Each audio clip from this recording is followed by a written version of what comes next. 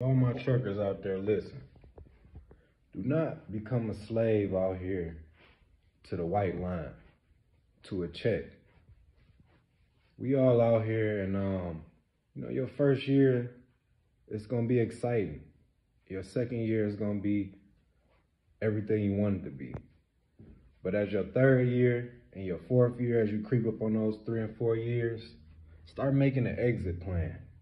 Start making a end game. In chess, they have an end game. If you know, you know. But start having an end game ready to exit out. Either you're gonna be an owner operator and hire some drivers, or you saved enough money to do other endeavors that you have. Don't just be taking up a seat and sitting down. I'm guilty of it. I think I wasted more time than I would like to, but I'm finally getting it right.